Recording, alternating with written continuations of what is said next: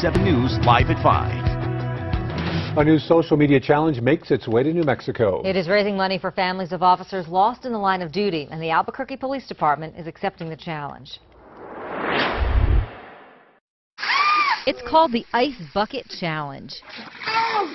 Oh my God! And it's filling up social media news feeds. During the icy challenge, a person dumps a bucket of ice water over their heads.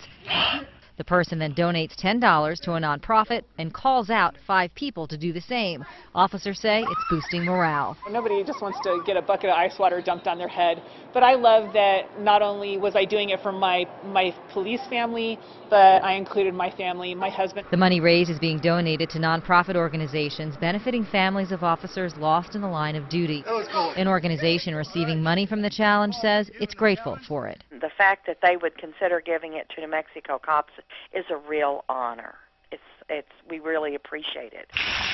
So far, more than 100 officers and firefighters have participated in the Ice Bucket Challenge. Yeah!